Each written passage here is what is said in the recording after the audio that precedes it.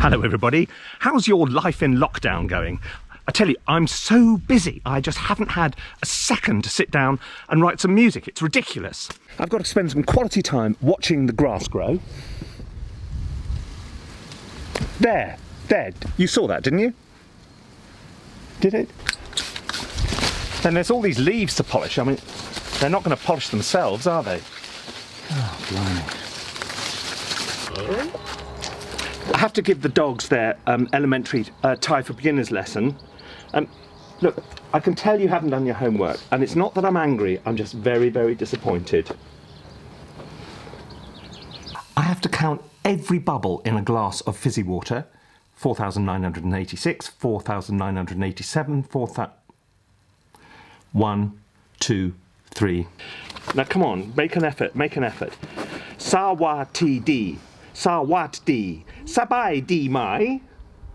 And then after all that, if I'm really lucky, I get half an hour to write something like this. Okay, everybody, so given I'm so short of time, got so much to do, so little time to do it, sort of. I thought what we do today is one thing which does crop up quite a lot. People have asked quite a lot about how you get your chords and your melody to sort of meld together as though they're meant to be, you know, a lifelong partnership. And this is, it's a huge question, and therefore I'm just going to sort of scratch the surface. But I should say that almost anybody who sits down and says, I will now give you the 10 most important rules about writing tunes and putting them together with chords, is destined to fail, because every rule you come up with, there's going to be 150 exceptions. So let's look at these more like guidelines. Okay. What I would say is that what they're really useful for is fixing things when they've gone wrong, and you should sort of just keep them in the back of your mind when you're trying to write. But if things don't sound right, then it's time to have a little look and see if these guidelines might help you at all. So look, what I'm going to do, this is Pianotech. People always ask what samples you use. So Pianotech is one of the pianos you use. Emotional Piano from Sounddown is the other. Those are the two main ones. So while we look, whoop, that doesn't sound like it at all. Where's it gone? That's not it either. There it is. Okay, right.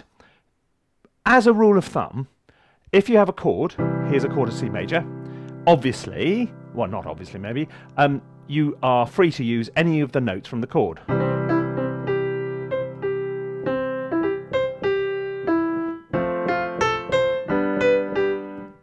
Very simple, but it is very, very restrictive. So chord of C, chord of F. You can't go through life just using the notes for the chord, or every tune would sound, well, frankly, like that. Like you've just sort of dropped into kind of some kind of preschool hell. So moving on, you can have the joining up notes as well, as long as you don't as long as you don't feature them. So for example, if we've got a chord of C major, you've got C, E and G, you can have the D and the F. So you can go, okay. So chord of C, using those passing notes in there, onto an F, going on A, G, F, B, A, G. So you can have all those. Those are all fine. The ones to really avoid, and I use the word avoid very, very cautiously, because again, every time I say, you can't have that, someone will go, could I just quote the example of Deep Purple's... okay, I get it. Okay, but if you're sitting there going, why does my tune not sound any good? The answer is, look carefully, first of all, at things which are a semitone or a half step away from a chord note. So if you've got a chord of C, C sharp, D sharp or E flat.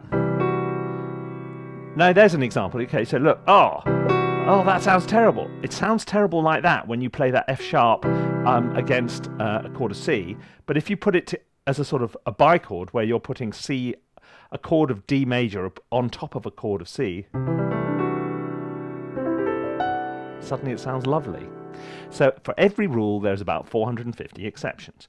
But semitone clashes can be a bit dodgy. Now, if this is the kind of thing you find useful, then obviously please remember to subscribe to the channel and click the little notification things, and then you'll be forewarned when we do live things and when we do more videos and stuff like that.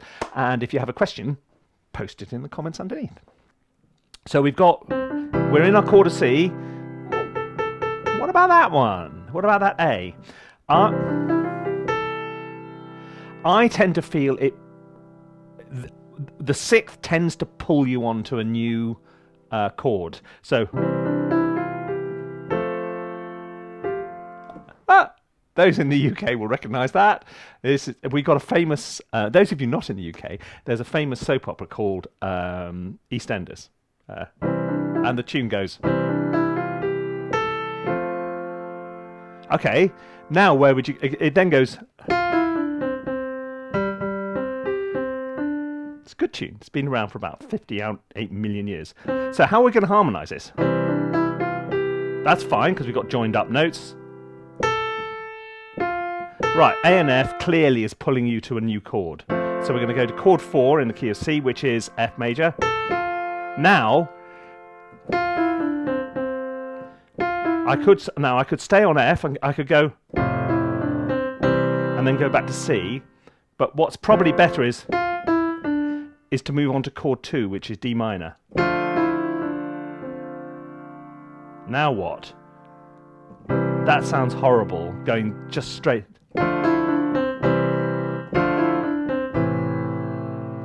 What I think he does, if I remember, is to do that, which is to go to the first inversion of C. So you're putting the E in the bass. Then you can go to... Here is a really good example of something else. The chord goes to F, but the tune is really revolving around these Gs. So what it's making is an F ninth. There's the ninth. I can feel the comments flying in. People say, no, it's not really. I know. There's any way you try and describe a chord, there's 600 million alternatives, and these. But the point though to come out of this is your melody note adds sometimes extended harmonies to your bass triad. So you can have an F there, and if your melody note's there, then that is effectively an F9. And then it resolves onto chord 5. And then you're back to the beginning.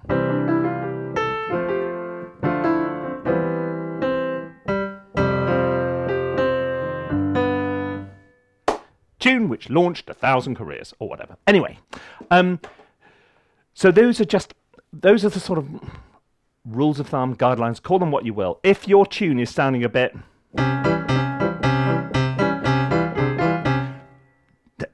then take a deep breath, go and have a cup of tea, always helps, come back and then think, semitone clashes, probably not the best thing in the world, maybe I can work. But also, it's a matter of not being kind of real kind of meat and two veg, real black and white about, oh, everything's got to be 1, 4, 5.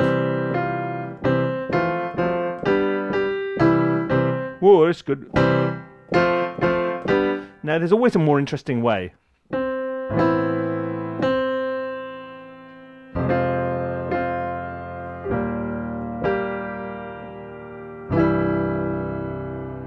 Sometimes it can be a little bit unnecessary. Okay, look, I said we're going to write a piece of music, and that isn't a piece of music, that is just faffing about. So let us leap in. I've got some Spitfire Labs loaded up. Spitfire Labs are fantastic, they're free, they are a great contribution to the world of you know, sampling and all that kind of malarkey, because there's some really good sounds in there. What have I got loaded up? I've got some drums, some hats, there's a little sort of bass sound, so the drum's good. Yeah. Woo! Sounds like I've got a bit of reverb on now. Have I mentioned? Obviously I didn't. I do a course called How to Write Music. How to Write Music is my online course that takes you through every step of the process. How to get going, chord progressions, tune writing, developing and arranging your music. 6 hours of exclusive video tutorials, a course text packed with tips and a supportive online community. Get more out of your music and sign up today. Moving along, we've got a little dulcimer. I use this one all the time, I really like it. Strings, which one is it?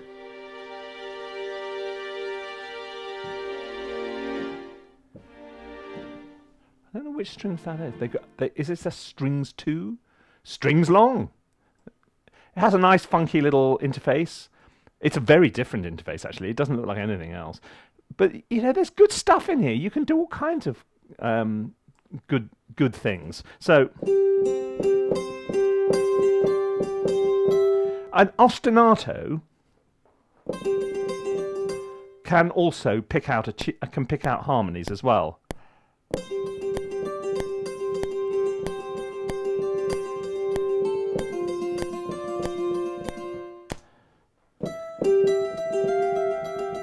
Look, because it's effectively picking out a chord progression. I like that.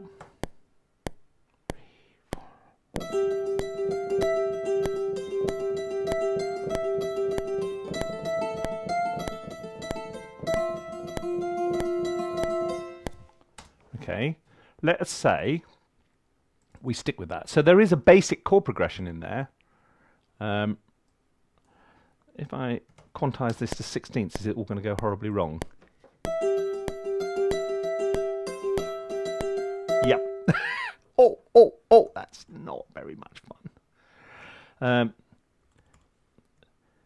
So what I'm using here is where things have gone wrong. I'm just nudging. I'm nudging by, not bar, quantize, there we go. Undo. Right, so I want to go that one, nudge forward. Whatever sequence or door or whatever you're using. Oh yeah, look how badly wrong this has all gone. When you get out of shape, would it not be quicker to play it in again, Guy? Yes, it would actually.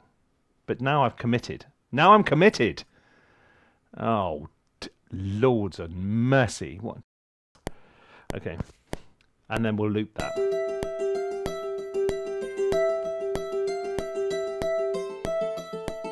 Not very clean. I could spend another hour on that. No, couldn't spend an hour doing that. What are you talking about, guys? Spend another 5 minutes. But it would be a tedious 5 minutes, and you deserve more than tedium. Right, let's pick out this bass line.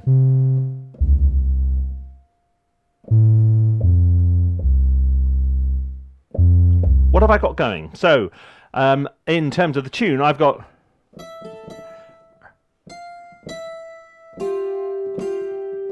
E, G, so that seems to pick out a C chord. Then I go up to the A minor, then down to an F major. So all that. So I'm going to go. Let's go back to the bass. So let the C do its thing. Now in comes A, down to F. Finally down to C. Nice and simple. And again.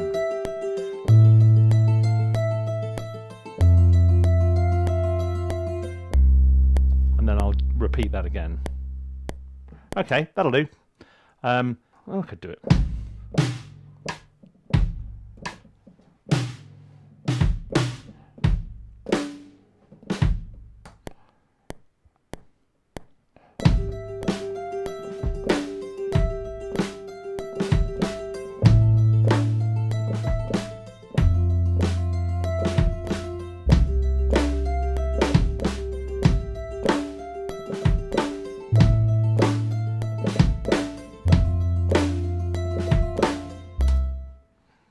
Right, now I'm going to play a hi-hat slightly on the off. So it's got a little offbeat thing going for it.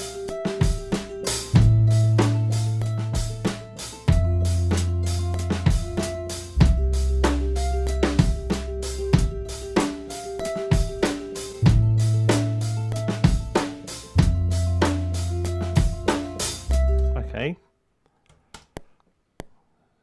Now, a lot of the time when you play stuff in, the first time round it's a bit rubbish.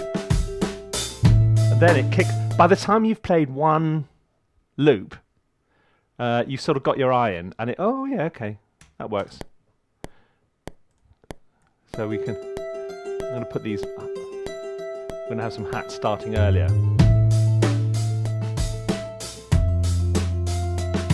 I quite like that. Ooh, it's a bit loud.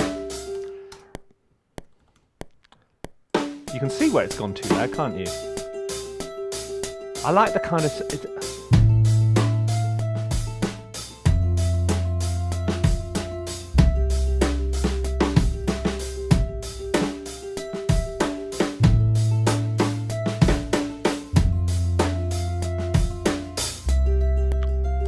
That is not half bad. I mean, I'm talking about the kit. That Drums Lab kit is really not half bad. Now, I want this, it's kind of like some old geezer playing it. It is an old geezer playing it. Oh, you're obsessed with my age, by the way. Just chill.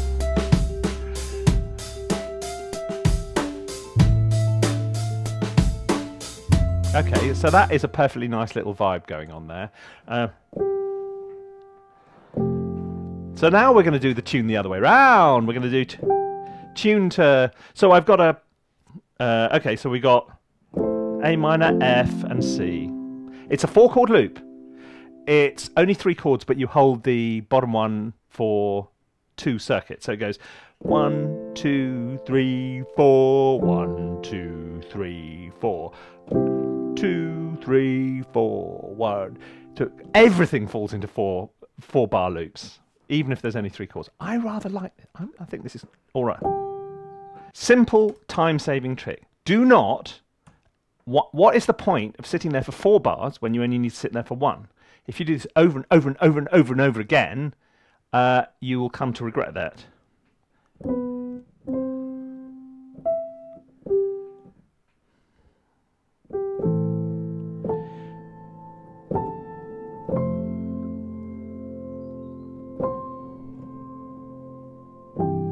That's all right. Okay. But you've got to count.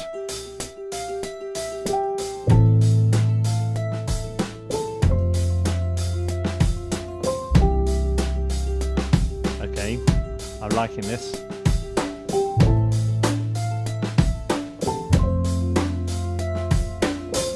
I don't feel any need to change it. I mean, you know.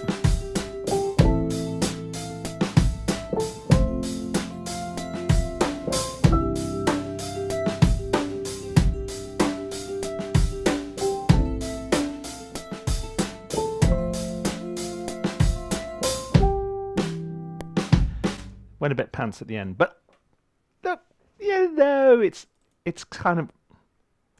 What's the point of a soft piano if you play it like that, Guy? I mean, look, all those red bars are ridiculous amounts of velocity because there's no way... I know, look, okay.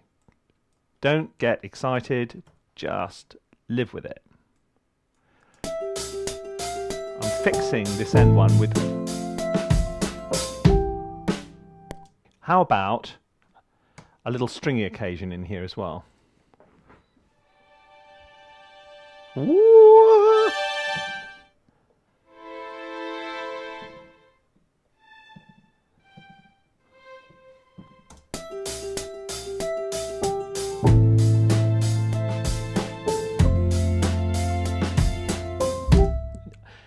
It needs to do something slightly different to what the piano is doing.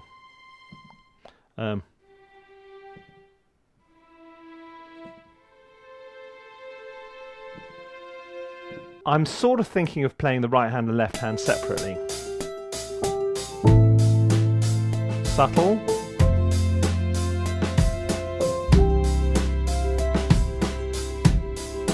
Again, A minor, F, and C major. Now we're going to bring the left hand in.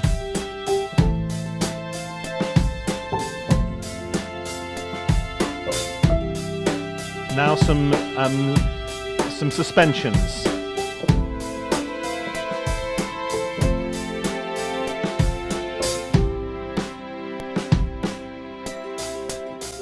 Okay, I like that. I'm now going to add a left hand. So string left. And I'm not going to play any more. You probably couldn't see it actually, but I was using quite a lot of mod wheel, this little friend down here, to adjust the volume as I was going through. I don't want two lots of controllers trying to control the same instrument at the same time, otherwise it goes and it's horrid. There we go. That's as close to a coherent explanation you're going to get this afternoon, this morning, this evening, tonight. Delete as applicable.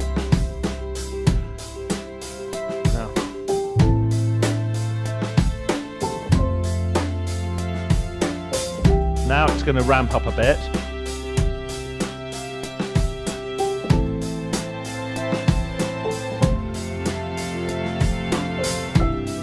Lots of consecutive fifths in there. I know, I love them.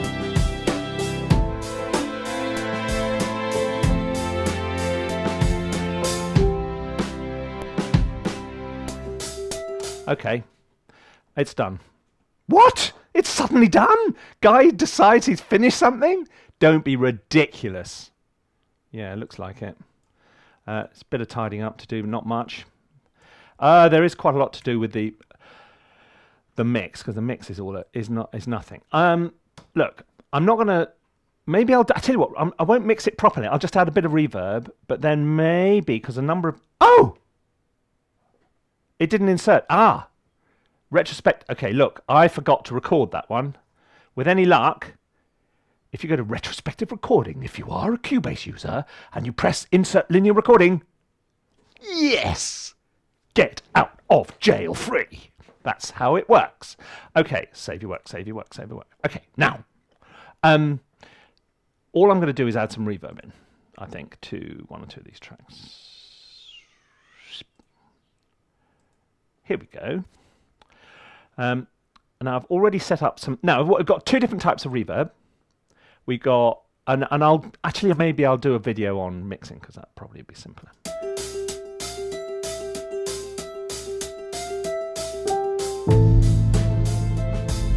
Oh my goodness, too much.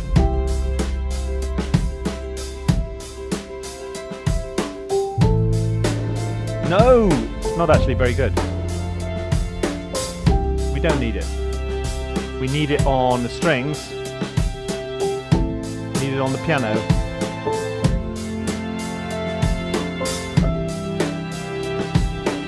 Take those strings down a bit.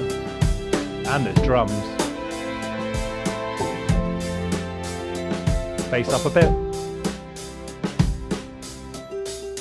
Where's the bass gone? Oh, it only circles twice. Oh, where's my bass gone? Circles? What kind of musician says it? Loops, isn't it? Okay, that's better.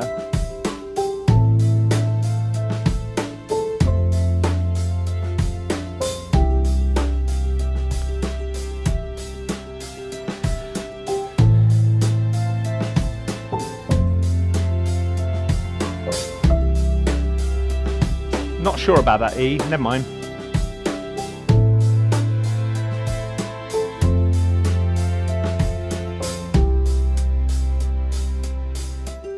That's it, it's done. There you go. With surprising boldness and a change of personality, because I normally will go, but I could just fix it, I could just... No. This is the new economical calm me. It is finished. Enjoy it, ladies and gentlemen. So, I think that's all I've got on this. So, that is the gist of it. And in a sort of roundabout way, I hope I've sort of given you one or two things to think about when it comes to chords and tunes and how you get the two to sort of meld together in a perfect, doing the hand washy thing, perfect harmony. But as I say, don't sit here and try and write tunes and do chord progressions by rules, because that will just kill the human spirit. Let it go, and if it doesn't work, then try and use rules to fix it. Or if something's wrong, use rules to fix it. You need to sort of ingest these things so that they become part of your just way of improvising, so it's not a conscious thing, and then you get the spontaneity without the kind of algebra that goes with some traditional 4-part harmony, which kind of anyway, that's it for now. Hope you've enjoyed it. Stay safe, and I'll see you very soon. If you've enjoyed this, I should remind you, you should be subscribing, obviously. Anyway, see you very soon.